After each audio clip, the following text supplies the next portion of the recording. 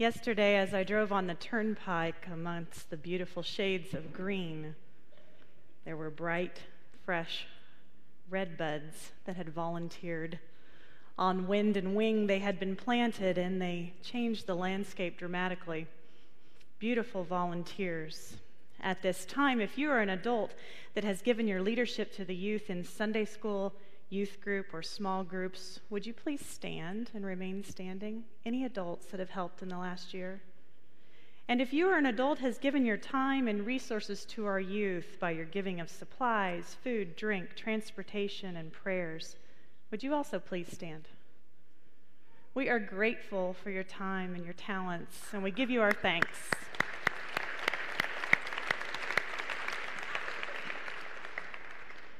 With joyful hearts we come before you, Lord. May the words of my mouth and the meditation of our hearts be pleasing to you, O God, our rock and our Redeemer. Amen. In the lesson from Acts that Megan read, the apostles certainly seem to have a death wish. In the wake of the resurrection, full of the Holy Spirit, they are teaching and preaching and healing, and they are confronted by the temple authorities, the high priest, and the Sanhedrin. So the disciples are imprisoned, released, imprisoned, set free, questioned, threatened with stoning, and then saved again, this time by the wise advice of Gamaliel, a respected Jewish teacher who suggested from the scripture to keep away from these men and let them alone, because if this plan or this undertaking is of human origin, it will fail. But if it is of God, you will not be able to overthrow them. In that case, you may even be found fighting against God. Or, if this isn't God's stuff, it won't work out anyway. But if it is God's stuff, let's not get in the way. Gamaliel is the character of grace in this story. We need these characters of grace. Some may be related to us and some not. We need a variety of connections to make it work. Characters of grace are the trusted and very savvy people, many who are a little bit farther along in the journey that you are, and they will help you answer your questions without answering your questions. In April of my senior year of college, about this time of year, I called one of my characters of grace. I called my dad. He was at his office in the middle of his workday. I called because there was this guy, and something told me to pay attention to this guy. So there were a lot of words coming from my side of the conversation, and they sounded something like this.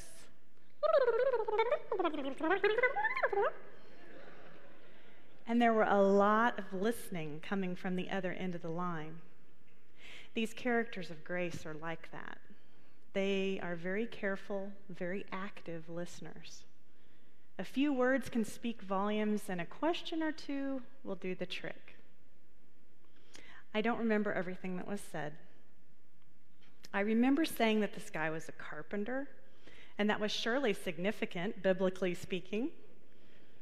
Nor do I remember what was asked. But when I hung up the phone, yes, we used to do that. We used to hang up the receiver and not just push end. When I hung up the phone, I knew I was going to marry John Dell. So first, I better ask him out on a date, right? Characters of grace. They listen, they help you to see, and they help you to get in touch with yourself. They give you a framework to allow you to come to and own your own answers. This was during my time at Bethel College. Go Threshers. Any Threshers in the house? Yeah, there were a few in early service. And certainly that's a shout out, but not to one place or another, but to the mindful choices that we make concerning where and with whom we spend our time. No matter where we are in the journey, where we invest our physical beings, our resources, our time, our money, our hearts, our emotional energy, where we invest and what we choose to invest in and with whom will have great influence on the goodness that we project into our future. So, character of grace, Gamaliel. He protects the disciples with his projection of possibility. He protects the disciples with his projection of possibility. He says, leave it to God here. Leave it to God here. Let the higher authority remain the higher authority. And the apostles claim that higher authority. Answering to a higher authority, being a resurrected people, isn't a one-day experience. Today is the second Sunday of Easter. And yet, here you are, again. Turn to your neighbor and say, it's good to see you here today.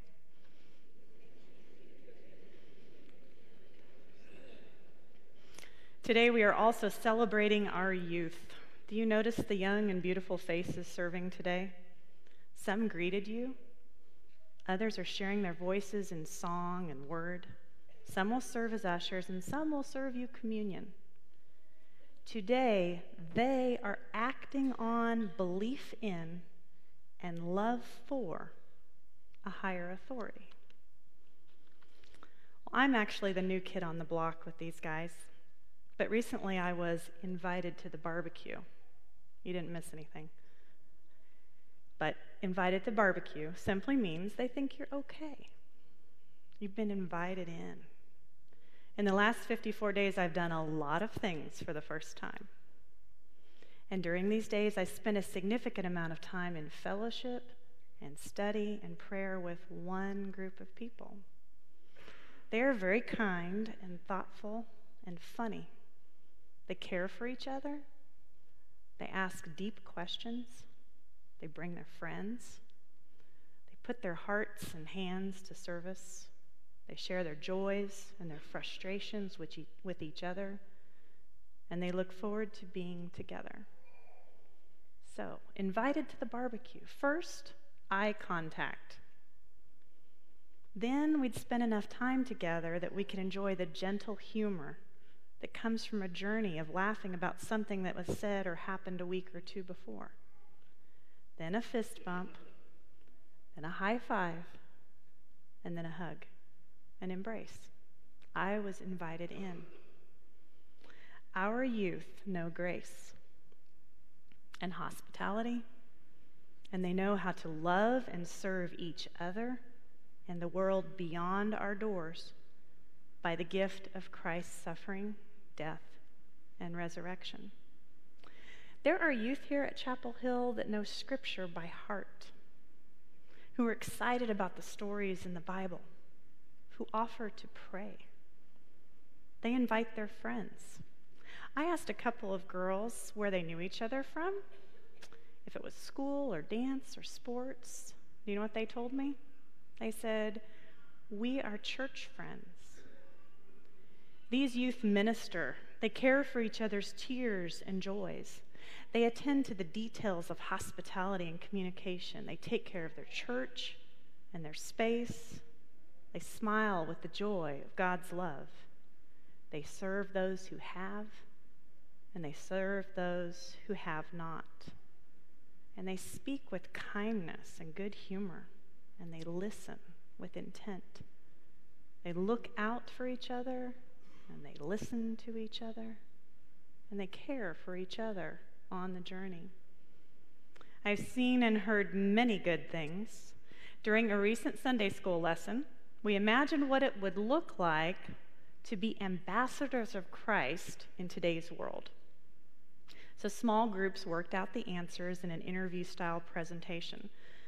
One question was, what do you admire about Jesus? An interviewee responded, nobody wears sandals like Jesus. Another one said, I love how Jesus rocks the man bun. And then when asked how they wanted to spend their lives, one said, I want to live for Christ every day. And another said, I want to share God's love. These are the words and actions of a resurrected people. These are children of God who love Jesus.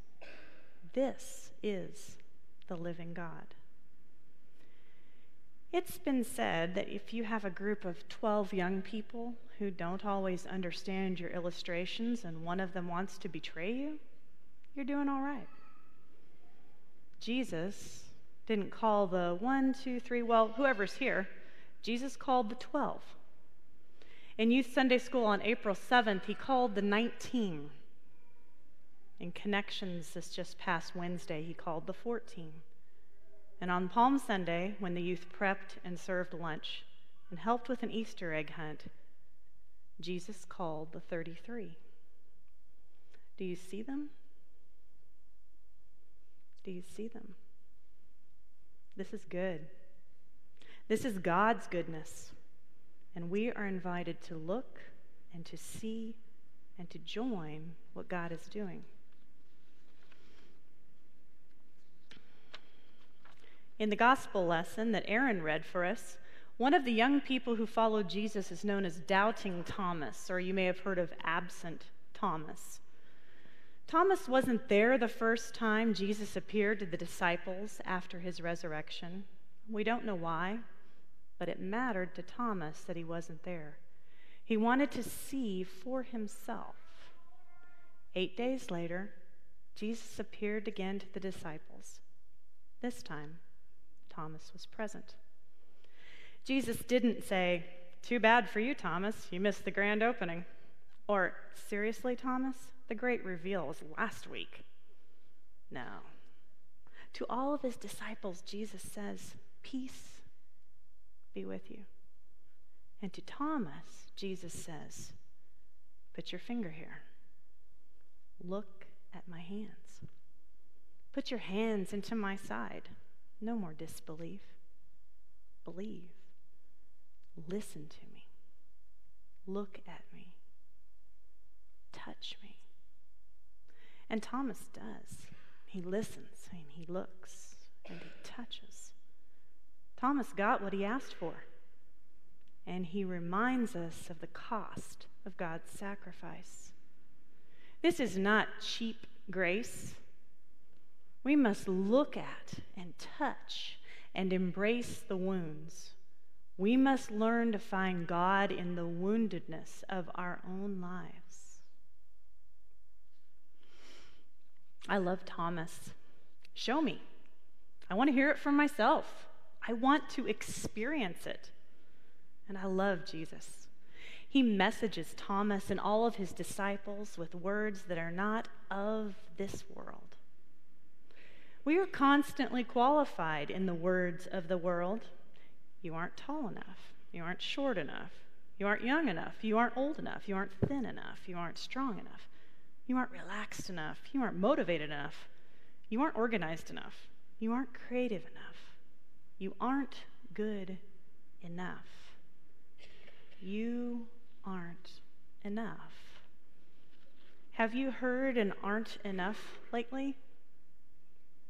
Where the world proclaimed it, or maybe someone said it to you, or you read it, or you just heard it in your mind and you listened to it. These are not God's words. These are not God's words. Instead of the words of the world, which can drain you and leave you feeling empty and alone, Jesus messages Thomas with this: you are enough. You are enough. Jesus says, blessed are those who don't see and yet believe. He is saying you are blessed. You are sanctified and made ready. You are honored. You are made good when you embrace the resurrection, the good news, and live it in your life. Jesus says this in front of his disciples, but he is speaking to everyone that is not present, to those that are yet to come, to us. You are honored. You are made good. You are enough. God calls us to a new day, a new life, a new beginning. Every time we turn to the light and remember the goodness that we are called to embrace and live. Like Thomas, God calls us to live like never before. To look as one who has never seen. To listen as one who has never heard. And to care as one who has never touched. Come close. Touch me, Jesus said. We are not an empty tomb people alone. Resurrection is not just the empty tomb, but the remembrance of the cross, the journey, the suffering, the pain and death, the woundedness. And we don't have to go it alone. That is why God gives us each other to cling to. That is why God gives us characters of grace, people to be in relationship with, and community to walk the journey with. All of these things allow us a more full view of God's goodness.